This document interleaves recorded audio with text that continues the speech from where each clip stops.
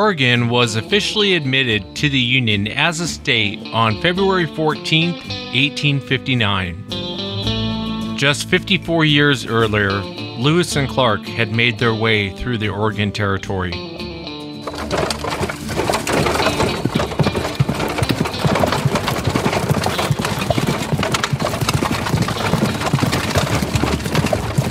For many years, there had been a flood of settlers coming to Oregon via the Oregon Trail. But now officially becoming a state, more and more people were making their way to Oregon. Most of the people coming to Oregon were looking for a better life. But with an influx of people, you also get murderers, thieves, and your average scumbag.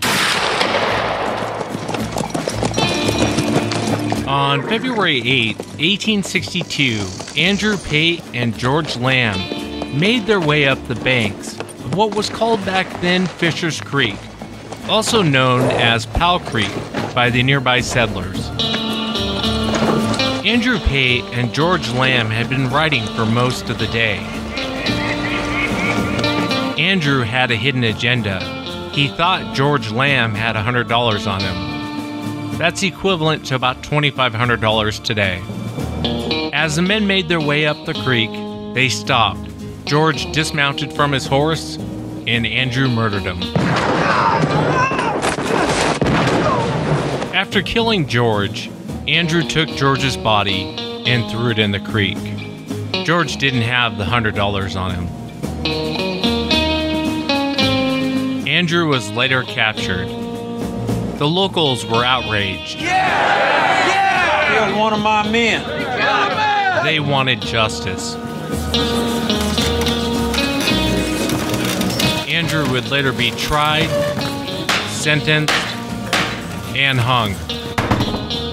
He would be the first man to be hanged in Linn County.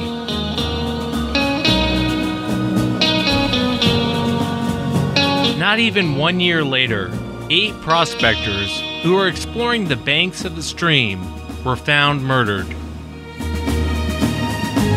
The prospectors had set up camp by the stream. They had gone to bed with their heads close under the high rim rock. A band of Native American warriors had found the prospectors. Not happy with their new neighbors, the Native Americans threw rocks and forced large boulders to fall onto the prospectors while they slept.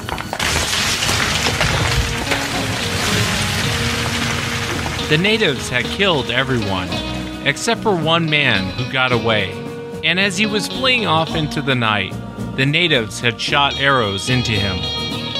His body was later found, along with a note explaining what had happened. Over the years, many people have been murdered, and their bodies have been discarded into the creek. Today, the creek is officially called Murderous Creek.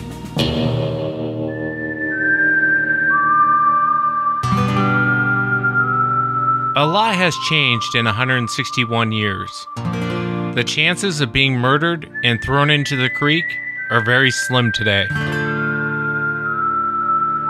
Even though the landscape looks the same as it did 161 years ago, it's a very different place. Locals today will tell you it's a great place. Couples, individuals, go up there for bird watching. It's a great place to explore local trails, and one of the best places to go hunting. Over the last 161 years, there have been many reports of people seeing wildmen in this area. Most of the early reports were overshadowed by all of the killing that was going on.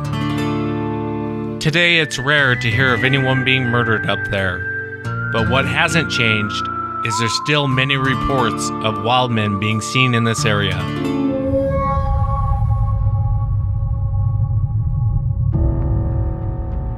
It looked like somebody was bent over and had their head in the window of the deer blind.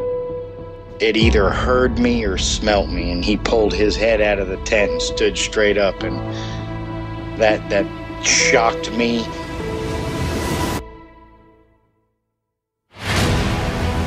They don't make people that big. The way it moved, almost as if it was gliding across the beach. I've never seen anything move like that in my life.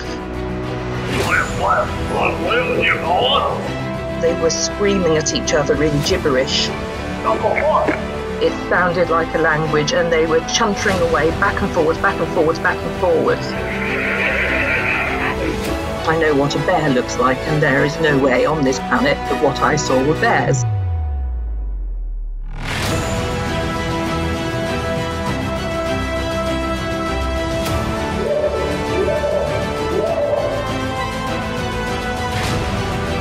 911, what are you reporting? Jesus Christ, you better... Sir? Gia! Hello? Get somebody out here. What's going on now, sir? That son of a bitch is about 6'9", I don't know. Do you see him now, sir? Yes, I'm looking right at him. Uh-oh.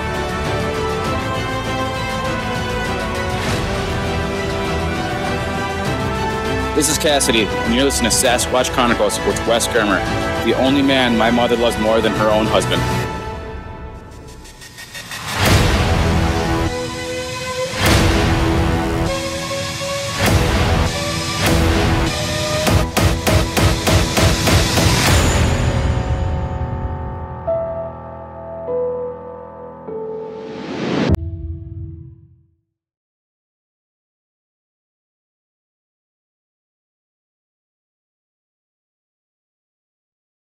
Welcome to the show, everyone. Thanks for being here tonight. Got a great show planned for you tonight. A little background, if you're not from Oregon, about Murderous Creek. It really is a beautiful area. A lot of people go hunting up there, and a lot of hikers actually too as well. And I've had a lot of different reports of Sasquatch in that area. Tonight we're going to be chatting with Justin, and Justin's going to be sharing 3 separate incidences he had at Murderous Creek. And wait till you hear the behavior of the Sasquatch. Very fascinating stuff. A few things I have not heard before. If you've had an encounter and you'd like to be on the show, shoot me an email. My email address is wes@sasquatchchronicles.com. And if you get a chance, check out sasquatchchronicles.com. You can become a member and get additional shows. Let's jump into it tonight. I want to welcome Justin to the show. Justin, thanks for coming on. You bet, Wes. Glad to be here, man. Listened to you for a long time. Been tentative about telling this story for years, but I think there's valuable lessons to be learned in these encounters. So I think our best MO is to share them. Yeah, and I appreciate you sharing it. It's fascinating. You know, before we went on the air, you and I were talking, and I said, God, I had another woman contact me from that area, and she was talking about her encounter with Murderous Creek. I hope she comes on the show, but I remember when I was talking to her, I thought, I wonder if she was actually with Justin during this encounter.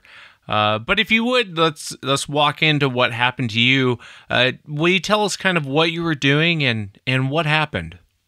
So it was the fall of 1996, and at the time, I grew up in Bend, Oregon. And a buddy of mine and I, we went bow hunting out near John Day.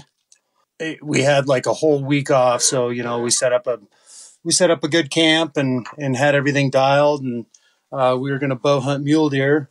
And I was the only one that had a tag, so my buddy was just kind of along for the ride. He actually grew up in John Day and knew the area well, and knew a lot of people in the area. So to get into this encounter, we'd been hunting for a day or two, I think. One evening, my friend's cousin came up from town with his girlfriend and a friend of his and that guy's girlfriend too. So that's why I'm not sure who this other person is that you referenced, because it could have been one of those gals. This was 25 years ago. So I don't really remember everybody's name. I know, my buddy's cousin's name, but anyway, they came up to camp and we made a nice dinner, and we were all sitting around the fire telling stories and stuff. And about 10 o'clock, they left and drove back into John Day. And my friend and I were just, wrapping up camp, doing dishes, getting ready for bed.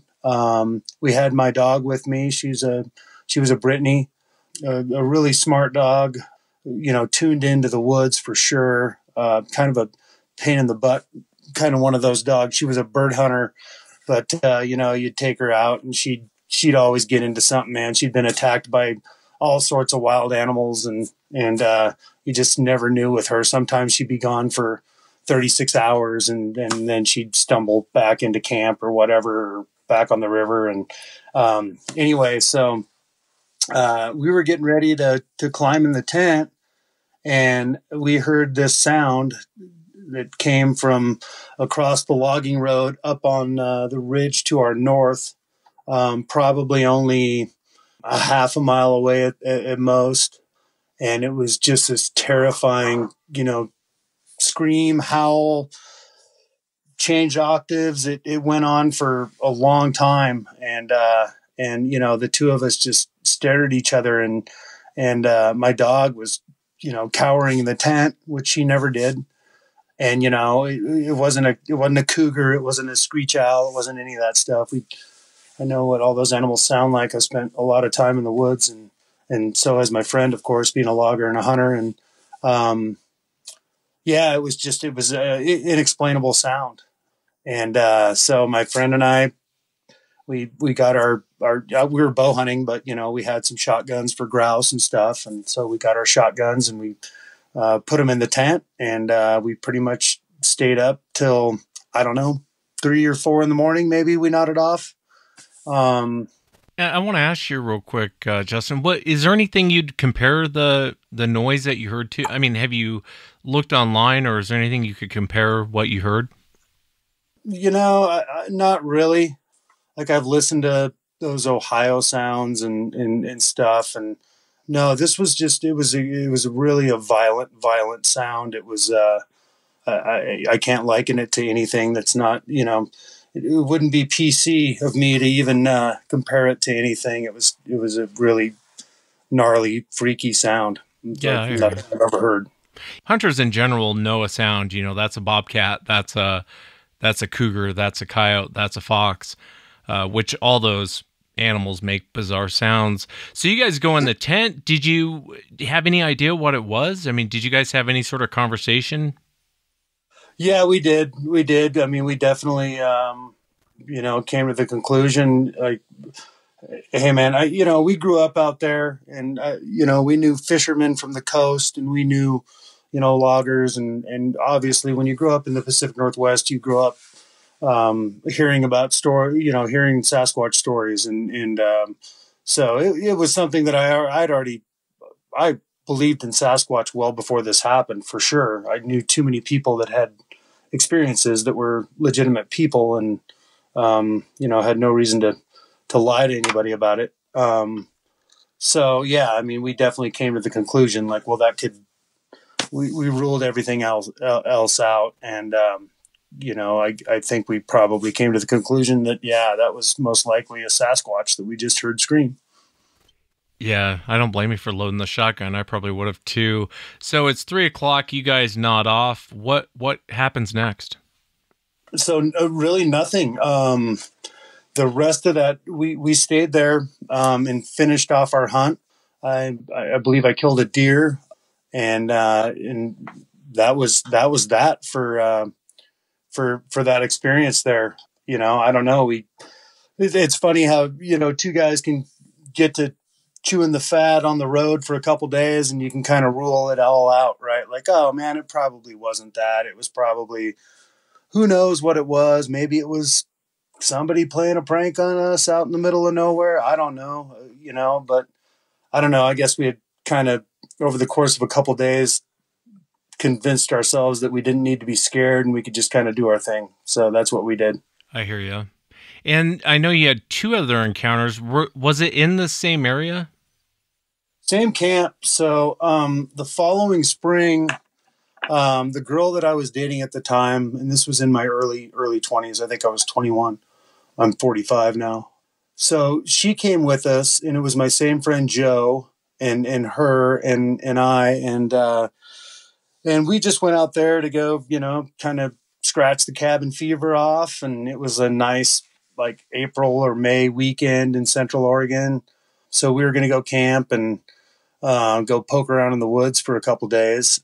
It's funny because the same guy and my buddy's cousin from John Day and his girlfriend came up again for dinner one night, maybe the second or third night in camp or something, and just kind of like the same story all over again. They stayed, had dinner. My girlfriend actually was asleep. She slept through everything. She was tired and had been, in the tent sleeping since probably 3 or 4 in the afternoon. So the rest of us were up and having dinner and chatting around the campfire. And then those guys took off and headed back into John Day.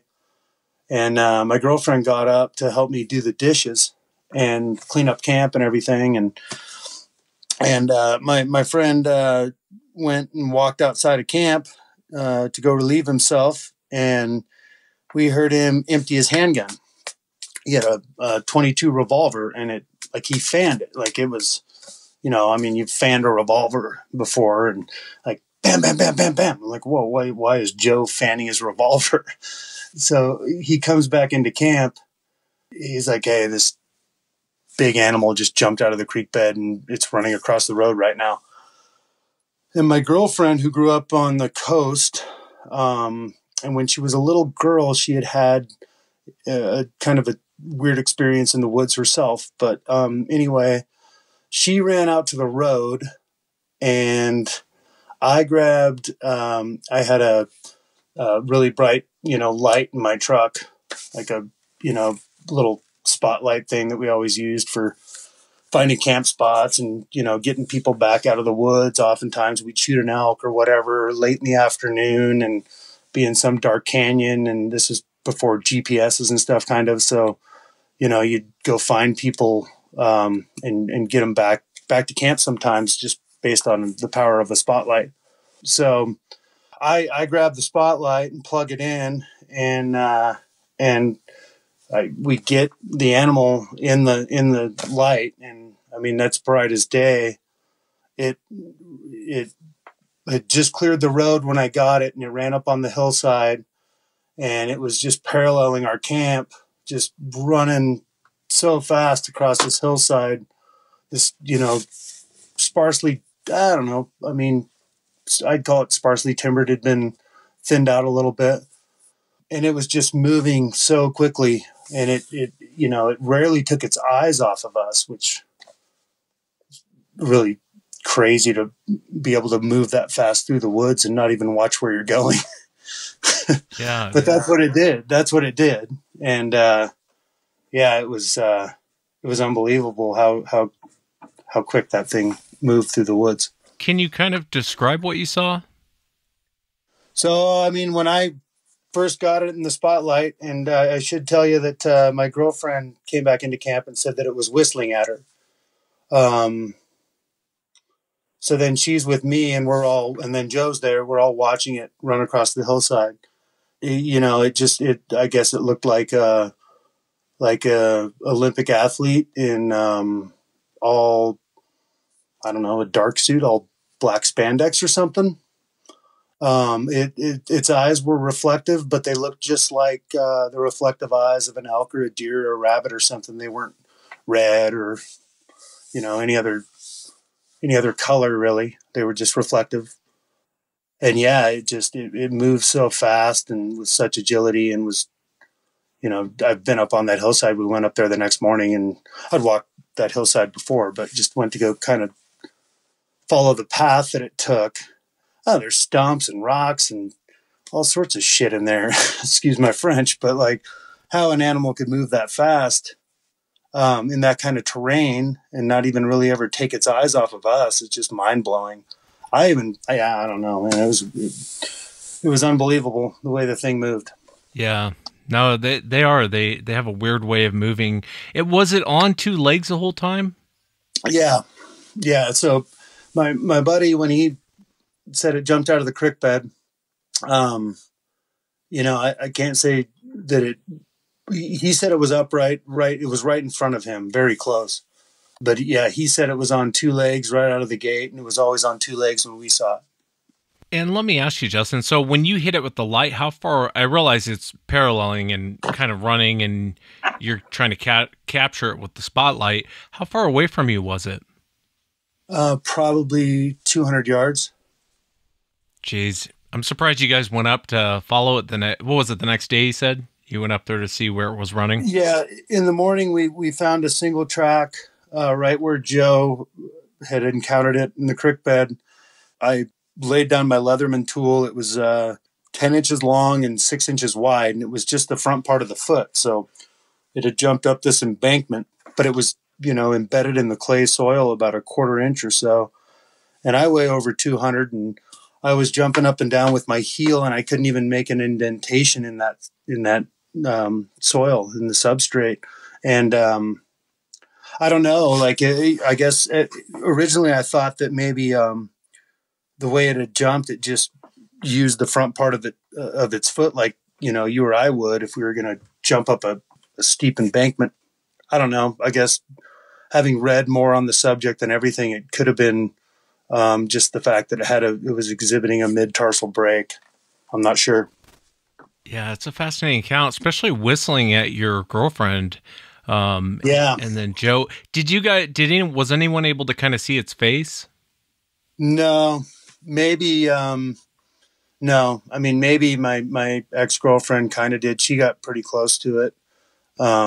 But we never had that conversation, and yeah, I haven't talked to her in a long time. Yeah, no, I hear you. Plus you're hitting it with the spotlight. So, I mean, you mentioned the eyes reflecting, that's spooky, man. I mean, what was going through your head after that experience? I mean, did anyone sleep that night, or was it pretty much everyone was up all night? Yeah, everyone was up all night that night for sure. My dog, the same dog, was with us, and we all just kind of huddled up in the tent. There was some talk of maybe we should get out of there, but we didn't. We rode it out. If I'd have been there alone, I definitely would have left. But when you have a couple other people with you, I guess we figured we were okay. So. Yeah, watching them move it almost looks, I don't know if this is the right word to use, but I've used it before. It almost looks fake when you see how they move. It's almost like, am I really seeing this? Because it's so quick. And you're right. I mean, if it's keeping its eyes on you guys the whole time and it's running at full speed, it's shocking that they don't trip, fall, stumble. It seems almost impossible, don't you think? Yeah, it is impossible. It really puts things into perspective, how gangly and weak we are out there walking around in the woods as humans. Yeah, no doubt. Did anything else happen on that trip? I mean, so it leaves, you guys find tracks. Did anything else happen on that trip? Nope, not on that trip. And I think we left the next day. I got you. Yeah. But I believe that the weekend was over. I don't know that we, we were definitely scared, but it wasn't, I don't know, I guess, being 21, are you really afraid of anything? Like, if that happened to me now, I'd be like, yeah, we are out of here. Yeah. But, I guess, youthful exuberance and, safety in numbers. So no, nothing else happened on that trip. However, the following fall, we went back to the same camp, my friend Joe and I, and 3 of our buddies joined us. So there's 5 of us in camp. Opening day, it was super hot that year. Opening day of archery, I shot a buck, and it was, mid 90s. So we got it back to camp as quickly as we could, and I just started butchering it right away so I could get all the meat on ice and in the cooler. And so I cut it all up, and then I took the carcass, and that year the meat bees, the yellow jackets, were unbelievable, unreal how many there were. I've never seen anything like it. So the yellow jackets were swarming me while I'm cutting it. I don't know how many times I got stung, a lot. So I took the carcass across the creek and I hung it up in this little grove of trees. And I roped it up, and I slung it probably I mean, it was out of my reach. So, I don't know, 9 feet off the ground. And we went back that evening. We, had some dinner and we were kicking around, and same kind of time of night, like right after 10 o'clock, right when we're kind of winding down, we hear this animal walk. We hear these footfalls coming down the hill across from us, other side. So this is not across the logging road that's to our north, but it's in the timber that's to the south of us. And that timbered face goes all the way for miles and miles and miles back there into the Murderous Creek unit. We hear these footfalls. We hear this animal in the grove. He finds the carcass, and we're all sitting there listening to it. It's making some odd sounds, grunts and snorts, and like, oh God. And so, our friends a few of our close friends we had shared our experience with. And, I don't know, how it is. Like, people aren't going to believe you till they actually see something, or, at any rate, so our friends are all just sitting there like, oh my God, is this really happening? Like, there's actually a freaking Sasquatch in our camp right now. Like, this is insane. Are these guys, I don't know. They were just like, whoa. And so we unloaded some guns in the air, and it wasn't easy to scare it off. It didn't run away like, after the first salvo. It took several rounds for it to run off, and we could hear it run off. And so then we all went over, we crossed the creek, single file, shotguns, flashlights in hand, and went over there, and the carcass was on the ground. So we hung it up higher up the tree, like higher up between the grove of trees. So it was, 11 or 12 feet off the ground probably. And we went back to camp, and not 5 minutes later, that thing ran back down there, and it got it out of the tree again. And we scared it off a second time. And we went back over there, and then we hung it as high as we possibly could. And we went back to camp, and it came down, and it got it again. And that time we just sat there and listened to it. And it just did its thing. And I don't know how long we listened to it, a while. And then it took off. It just walked off. And then one of our buddies got in his truck and left, and moved to Alaska, and I've not even spoken to him since. He was a good close friend of ours. So did it eat the whole carcass, or did you guys go back and check it the next morning? In the morning, we went and checked it.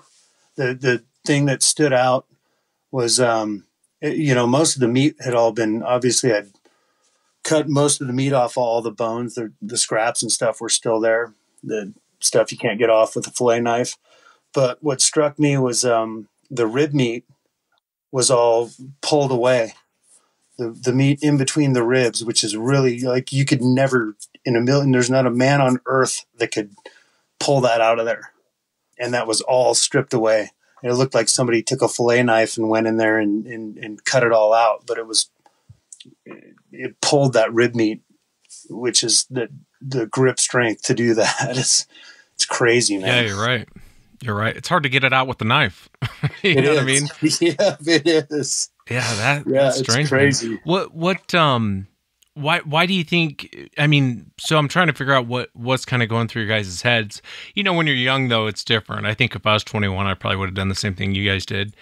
Now, I'd been like, it can have it. I'd leave it. I would just let it have it. But what made you kind of keep going back and hanging it higher? Just wanting the elk and hoping this thing would scare off? Well, no, the deer was butchered. It was just the carcass.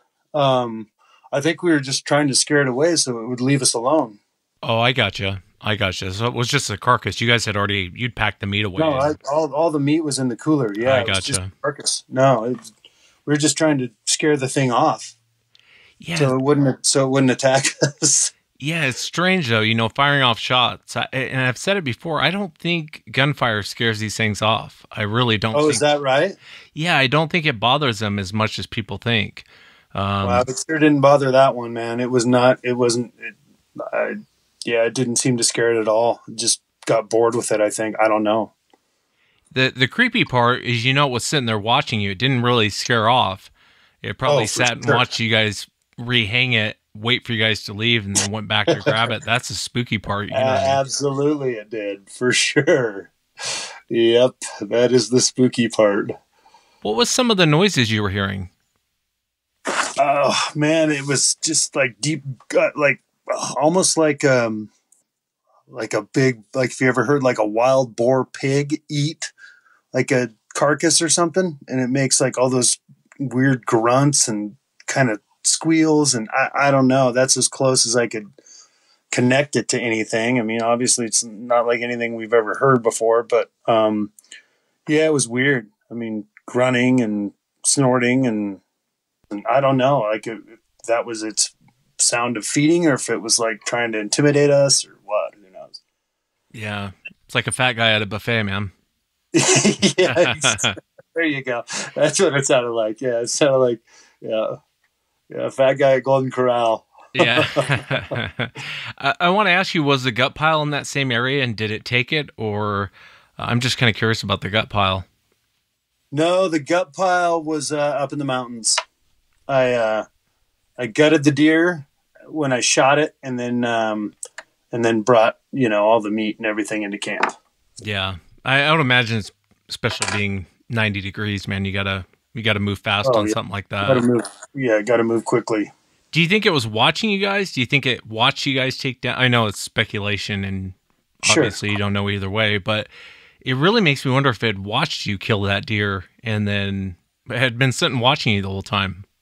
No, because I shot the deer miles and miles away from camp in, the heat of the day.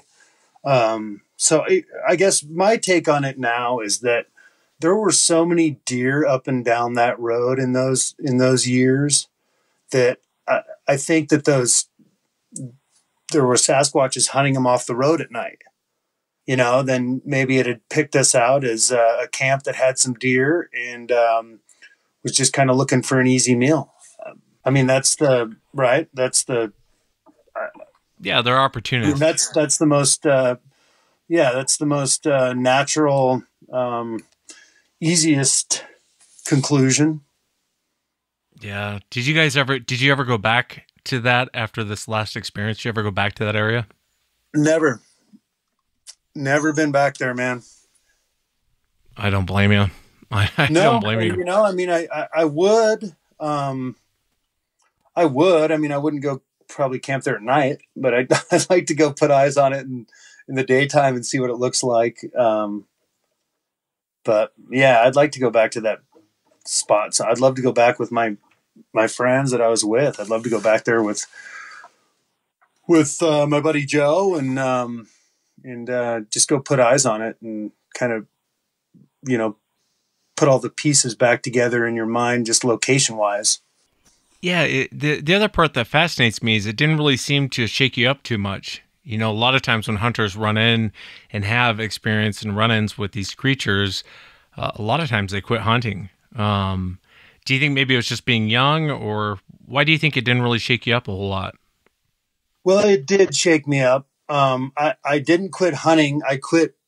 I used to shoot like gophers and rabbits and coyotes and stuff, and I've never shot any of those animals ever since I've had that experience, and now I only just hunt what I'm going to eat. So it totally shifted my psyche and the way that I look at the natural world and the way that I approach nature and the way that I hunt. So it definitely shook me up in a good way, though, in a positive way. I mean, to each his own, but for me, I guess what I took away from it was that maybe I was doing something wrong.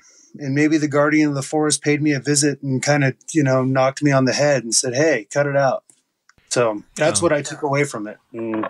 Yeah, I understand what you're saying. It really is a fascinating account, though. And I've been getting a lot of reports from that area, that Murderous Creek, what do they call it? The Howler at Murderous Creek, I think is what, if you look it up online. And I've done some research. There's definitely a lot of accounts there. What do you think that they are, Justin? What do you think this creature is? Well, I guess I think it's the guardian of the forest. I don't know, from physiological standpoint, is it an ape? Is it a Gigantopithecus? I've read Kranz's books. I've read all that stuff. I don't know. On that front, it'd be pure speculation. And, I think kind of like you, I've kind of gravitated towards believing that there's more to this than just flesh and bone, And I mean, for me, it impacted me in a way that changed the way that I do a lot of things. So, if I would have seen a chimpanzee in Florida and out in the wild, I don't think I would have probably altered my behavior the way that this thing impacted me. So yeah, I don't know.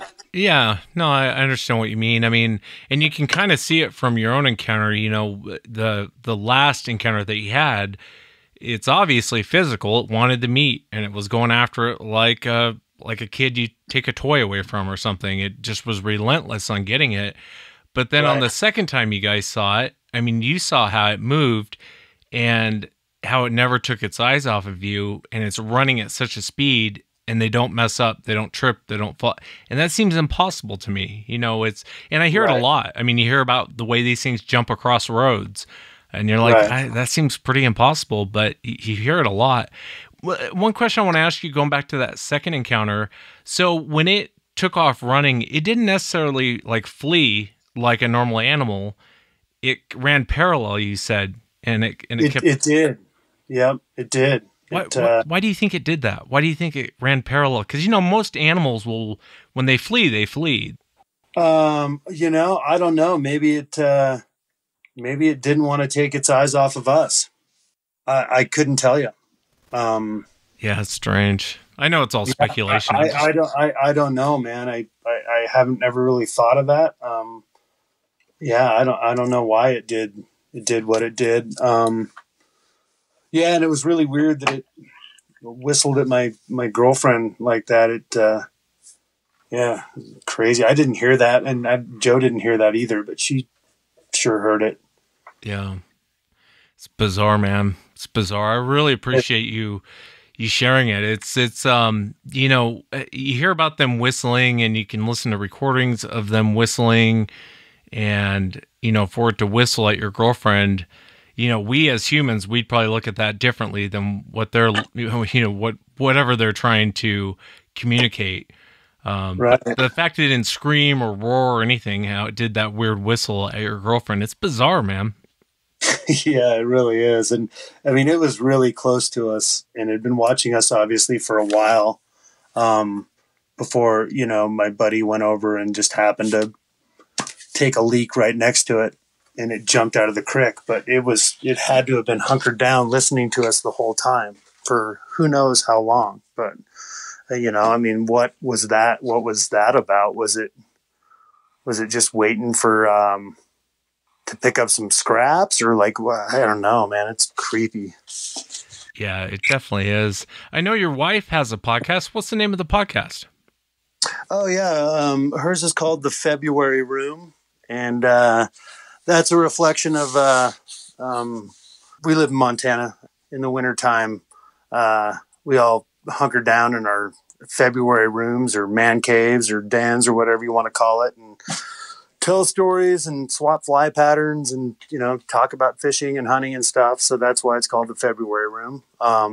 But she interviews, anglers and fly fishermen and people in the industry, and, get some really cool characters on there. So yeah, she's only been doing it for a little while. We're about 20 episodes in, but, yeah, she loves it and puts a lot of time into it. And she's a really good editor, and it's fun, man. It's cool. It's such a neat platform. We've listened to yours for years and years. My buddies that I elk hunt with, we go into some pretty deep country in a wall tent, and there's no cell service or anything like that. So I just download a bunch of Sasquatch Chronicles before I head into camp, and you put us to bed every night, man.